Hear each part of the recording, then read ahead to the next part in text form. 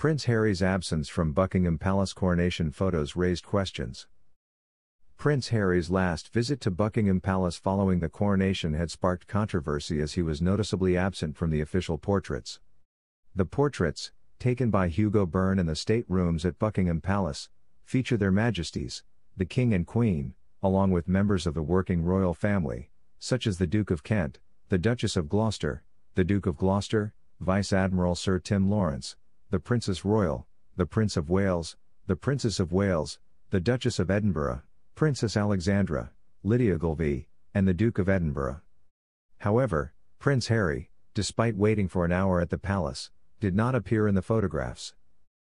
Prince Harry's visit to Buckingham Palace was brief, lasting only half an hour before he departed for his flight from Heathrow Airport. During his visit, he reportedly did not make contact with his family. It is believed that his stop at Buckingham Palace was solely for logistical reasons, allowing him a moment of privacy after the 2-hour coronation service at Westminster Abbey. While his family fulfilled their public duties, Prince Harry proceeded directly to Heathrow Airport. Sources suggest that he was refused a meeting with senior royals after leaving Westminster Abbey, potentially due to King Charles and Prince William being occupied with an essential task of the ceremony. As a result, despite his hour-long wait, Prince Harry missed the opportunity to be included in the official coronation portraits.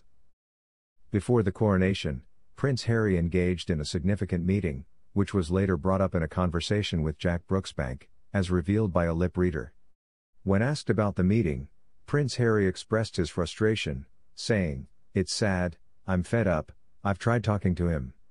Jack and Prince Harry continued their conversation while waiting for King Charles to enter the Abbey, where Jack inquired about Meghan. Prince Harry responded by stating that she was not present and admitted, "It's not ideal."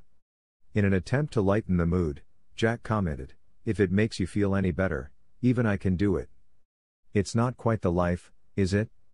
Prince Harry responded, saying, "I haven't had time for that, not if it's over." The lip reader also noted a cryptic remark by Prince Harry, who mentioned, "It's an eventuality," bringing the conversation to a close.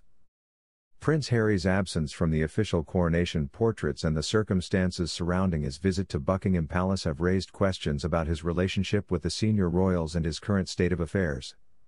The public eagerly awaits further developments as the implications of these events unfold.